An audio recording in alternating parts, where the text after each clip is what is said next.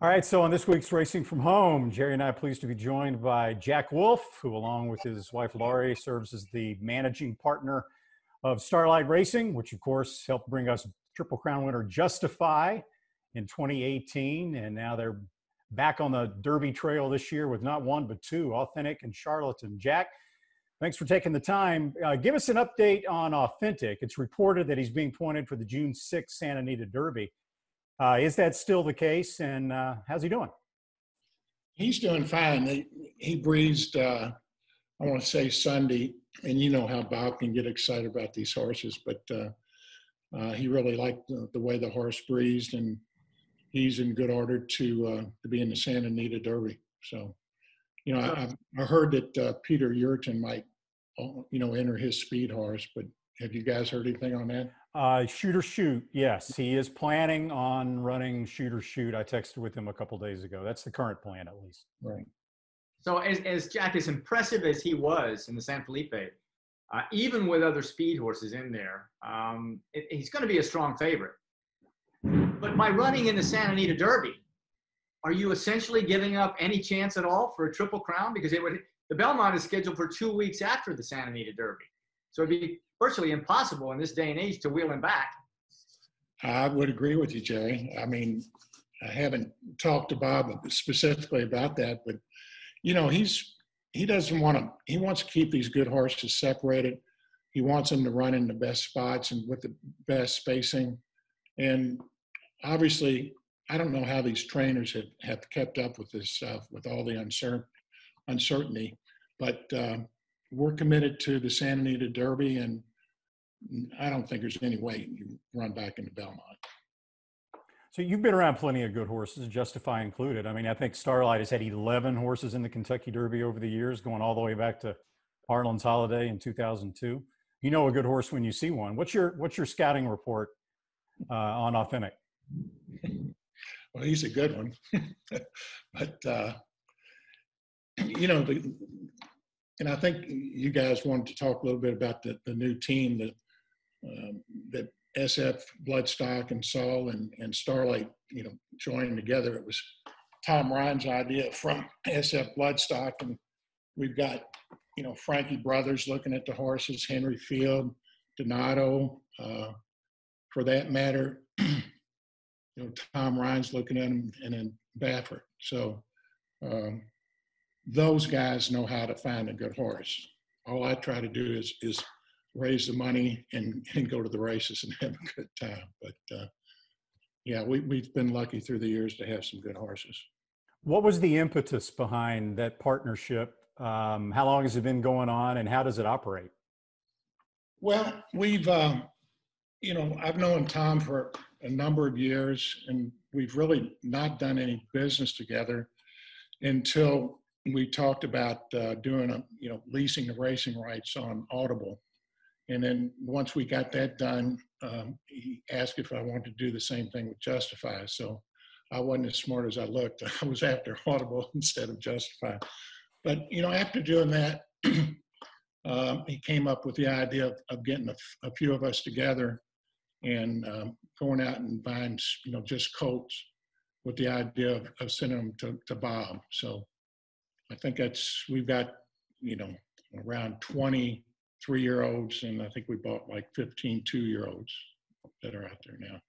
I see you had a couple running at Santa Anita on Sunday, or Monday rather. You had two of them were in the same race. One of them, you had a winner there.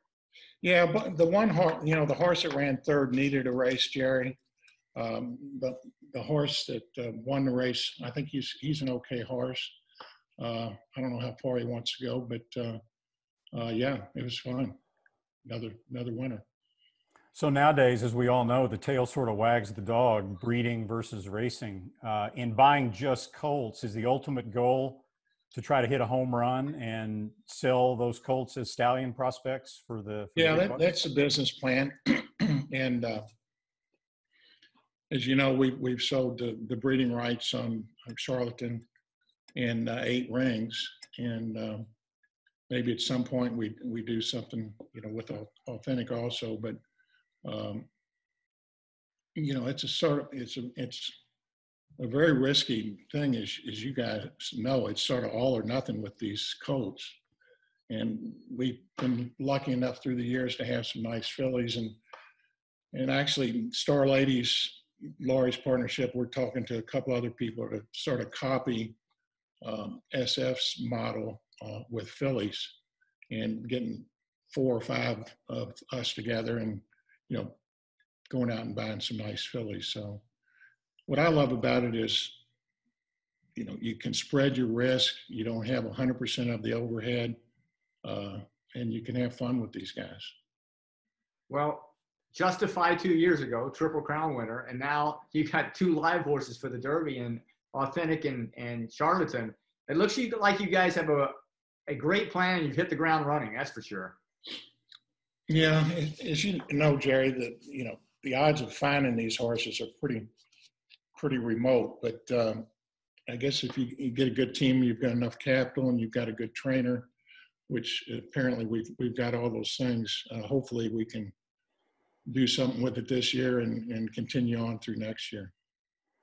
Well, let's segue to Charlatan now. We're taping this on Tuesday afternoon, and it's been reported that Baffert had a couple of horses test positive at the Oaklawn Park meeting, one of which we're told was Charlatan. Can you confirm that? What can you tell us about that situation? Well, Randy, I think it'd be better to get Bob to comment on it. He's in the middle of this stuff. If I haven't heard from Arkansas as an owner. Just getting a call from Jay Pribman. Gee, I wonder why. So I think it would be better. It's so early in this whole thing, and I've gotten a number of calls today, but I think Bob is the one that knows what's going on and would need to address it. So that aside, with such an impressive win in the Arkansas Derby, what is the plan with Charlatan as you go forward? I mean, 1 1/8 around one-turn Belmont Stakes seems right in his wheelhouse. It does, Jerry, and Tom, Ryan, and myself. We don't tend to. We do leave the race selections up to Baffert. I mean, he's seeing them every day. He knows which ones are better at which time. And even though he came out initially saying that he'd want to run Charlatan in Nadal and in the Belmont, I think he's thinking something different with Charlatan, regardless of this other stuff that's going around. But I don't know, something like, and like I say, I would just be guessing, the race at New Jersey, or if they did something with the Travers and moved it up, something like that.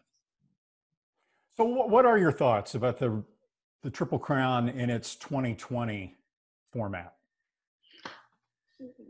Well, listen, I mean, I'm just tickled to death that we're back racing and the horses have the races, and even without the spectators, I think it's great. So what we miss out on the Triple Crown thing, to me, it doesn't really matter. But I think it's going to be cool that hopefully we get all 3 of the races in, whether they're, people there or not. So, Jack, you're a Louisville guy, grew up there. What's the feeling around the town there, around the city, about moving the Derby, about spectators, no spectators? What's the sentiment locally there? Well, I think it's more than just the Derby, Jerry. I think it's the whole thing with being locked in our houses and all that. But I thought it was, in hindsight, it would have been great if we could have kept the sequence on the 3 races.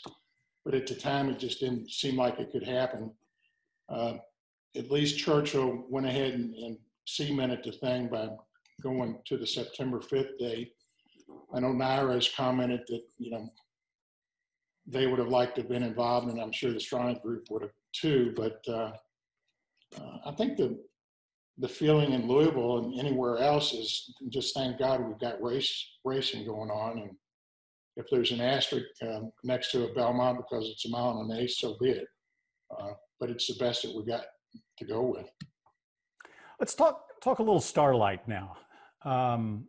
we all, I guess, years and years ago, first became familiar with the concept of fractional ownership in racehorses through the late Cott Campbell and Dogwood stable. And now you've got Starlight and others as well that are doing that very well. You got your partners have to be having a blast right now. What are the nuts and bolts behind the Starlight Racing operation, and give us an idea of how it operates in any given year? So we started out just with, the first year we formed a partnership was actually the year that we bought a Shadow and Purge. And my two partners at the time, they bought in on 3 horses. One was a Shadow, one was Purge, and the other one couldn't run. So we got off to a pretty good start. And it's funny you're talking about it, because in our downtime, we've been redesigning our website, which we've just completed. And it's pretty cool to go through and see some of the old stars and replay of the races and stuff like that. But to be specific, to answer your question, each year we get 12 to 14 people. We go to the yearling sales. This year it's only going to be 2, the Fazig September sale now, along with the Keeneland September sale. And, we will buy some horses privately, but the idea, especially with what we're doing with SF now, is to, try and buy like 20 horses so that we have a shot at with the numbers. And then, for years, I've been with Todd Pletcher and still have horses with Todd, and we still do business with him and with Starlight and Star Lady. So it's basically just a general partnership that, most of us have been together for some time now, but, Donna Barton Brothers, one of your compatriots, she does the marketing for us. And she said, everybody thinks that we don't have any room for new partners, but, we lose a partner here and there. So we always got room. That was going to be my question. With the involvement of SF, do you try and limit it to 12 to 15, or you're entertaining, new people coming in? Yeah, Jerry. And, it's been through the years, even with Harlan's Holiday, which was our first crop of horses that we bought, it was just Laurie and myself, but still we had a demand for like 70 tickets at the Derby. That was 20 years ago. And the people over there were nice enough to work with us, and all the players over there. And it's not too different right now when, you get a good horse and you have to, but the tracks have been great. I think they're getting the joke that these syndicates are here. We're going to be here for a while. Let's try to accommodate them on big race days. Has the interruption in racing due to the coronavirus impacted the finances of an operation like Starlight Racing with no purse money coming in, and obviously the horses are still eating? Well, normally we're used to having no purse money. yeah, right. Whether they're racing or not, but it has affected us. But really, the model we have at Starlight, to be successful financially, we have to get a stallion prospect, or in the case of the fillies, a broodmare prospect, to make it worthwhile. So having said that, and the purses, as we already are seeing, are going to be cut significantly. But our whole model is hopefully to get 1 or 2 stallion or broodmare prospects a year to pay for the ones that can't run. What's the ratio, Jack, that you consider acceptable? One stallion hit for every 4 you buy? One every 5? What is the ratio, success ratio? That's a great question.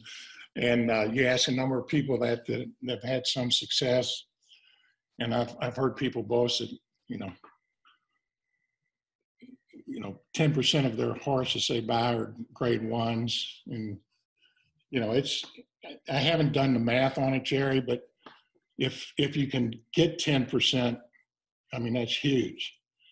Have we done that? I'm not even really sure, but Yeah, I'd be happy with every 10 horses we buy. If we could get a grade 1 winner, it'd be great. So how have you been holding up through all this personally? Getting bored? I have my peaks and valleys. I go 3 or 4 days where I work out and do the right stuff, and then 3 or 4 days bad stuff. So I just go back and forth. How about yourself? I think we're doing okay. Yeah. Yeah, we're hanging in there. Do you miss more not being able to go out to the barns and watch them in the morning, or going to the races in the afternoon? You can't do either. So which do you miss more, you think? I miss the sales. I like going to the sales. And, you know, we'll still have the sales, but they're in different, you know, we're going to have to adapt. And the 2-year-old sales, which we historically have not been that active in, you know, they're redoing those schedules. But, you know, I would say 50-50. I like going to the backside, and I like having a good fun day at the track too. So miss it all. Well, you know, how Jerry handles this virus thing is always in direct response to how many golf courses are open and whether he can swing a golf club or not. Jerry, where are you located? Are you down in Florida now? I'm in Fort Lauderdale, and I belong. Oh, you've had some rain, haven't you? Oh my gosh, we've had over 8 inches the last 2 days, and it's starting to blow in again now. So we'll have almost a foot in 3 days. So who's your agent? How come you couldn't have gotten tied into Tiger Woods and played on the select? I'm only down here. Those guys' level is way up here. Although watching it, I want to believe you could have played with Tom. But listen, if you play enough golf, you've always been where he was. And it's once it goes in a bad direction, it's hard to get back. Well, he turned it around a little bit, yeah. So good, yeah. So we got Fort Lauderdale. Go ahead. Playing through the weather they played through, that was awesome for them. Yeah. You know, I didn't see it until they were a couple of holes into it. Was the thing delayed from the start, or did they start on time? Or they seemed to start when they wanted to, and they finished when they wanted. They kind of hurried up the last few holes just to beat the darkness, if nothing else. We've played in the dark before. Put a towel behind the hole and swing.